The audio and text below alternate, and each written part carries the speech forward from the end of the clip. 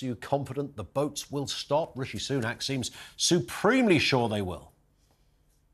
It's certainly not in time for the election. There are all sorts of question marks about this bill. The first is simply, can it get through Parliament? The House of Lords is going to put up an awful lot of trouble. There's not time enough left before a general election to use the Parliament Act to force it through.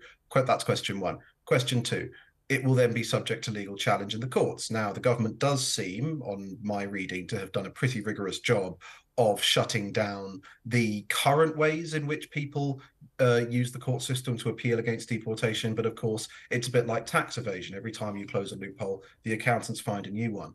Those lawyers who are defending these people will be, as we speak, working out new legal strategies, and we can't tell whether or not those will work. And of course, the policy will be essentially frozen while it goes through the courts. So it might be that this is the bill which finally makes the Rwanda scheme operational in theory. Whether or not it's operational in practice, we almost certainly won't find out for months and months, if not a year or more. Yeah, and which is another way of translating that, we won't ever find out at all, because by then the Tories won't be there, Labour will, and they'll doubtless scrap it. Or, I mean, there is a question mark there, but even I guess, Henry, I think everything you've said is spot on. The problem with this, of course, is that even if notionally it works and a few planes take off, from everything we know about how many people Rwanda is able to process, it doesn't look as if it would manifest in any kind of meaningful way. You know, we will likely see hundreds rather than thousands of people being put onto planes and sent to Rwanda.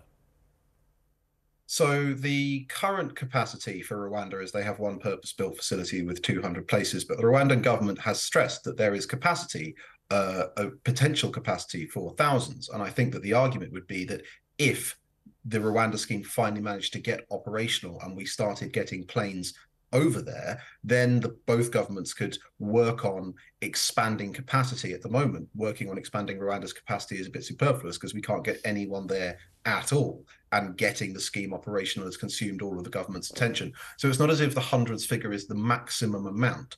But yes, I think in terms of the scale of the problem, the number of asylum claims we get every year, the number of people crossing illegally, the Rwanda scheme on its own is never going to be a universal deterrent. I think that what it was is a sort of trial balloon. If the government can get offshore processing working in Rwanda, and that relationship proves to be profitable for Rwanda, then I think the thinking is that there may be other countries that may be amenable to similar deals.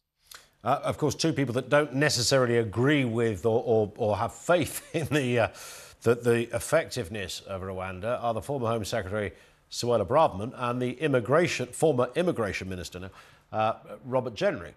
One was fired a couple of weeks ago and the other legged it just last night.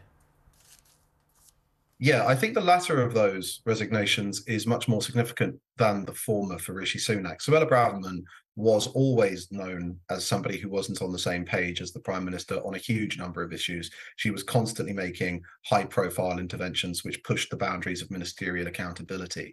And she's known to be angling for a Conservative leadership run after the next election. Robert Jenrick's quite different. He was a loyalist. He was put in by Rishi Sunak, and it was widely perceived as a decision to put someone who's friendly with Downing Street to keep an eye on the Home Office, and he has a reputation for really trying to get to grips with difficult issues. When he was made Housing Secretary by Boris Johnson, he made a real go of trying to deliver planning reform. Of course, the reward for that was that he was sacked. So it's significant, I think, that someone like that has spent a year, just over a year, at the Home Office trying to get a grip on immigration and has ended up closer to Suella Braverman's position. I think in the medium term, that says something quite significant about the shape of policy debate inside the Conservative Party about immigration going forward. Where does this put, do you sense, Jenrick within the party? Does he now look like a rising star? He's a hero, some would say, to some sections of the party. I mean, that's another issue about how splintered the Tories are right now. Where does he go from here?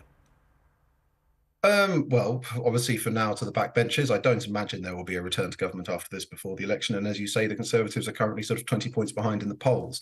So I don't imagine he'll return to government anytime soon. I think what's important is that when Suella Braverman or someone like Suella Braverman comes out and says that we need all kinds of really extreme, not extreme, but sort of stringent measures on tackling international law, that's kind of priced in by some people because that's the wing of the party she's from. If someone like Jenrick is saying the same thing, people in the party who might be tempted to dismiss Suella Braverman as kind of politics by punditry will sit up and take notice. I don't think Robert Jenrick is going for a leadership bid. I've not heard anything about it, but you never know, maybe he will. But if not, he'll have a significant shape on the debate to come. Well, it kind of puts him in Team Braverman, if nothing else, I guess. And in that respect, Henry, the Tories love a scrap.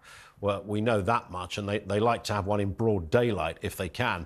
And they're doing it again, tearing themselves apart, it seems. And there's lots of different groups. There's the New Conservatives, there's the other lot whose name escapes me now, and there's a couple of others if you look a little deeper. So it's almost more than one party. They can't quite decide what they want.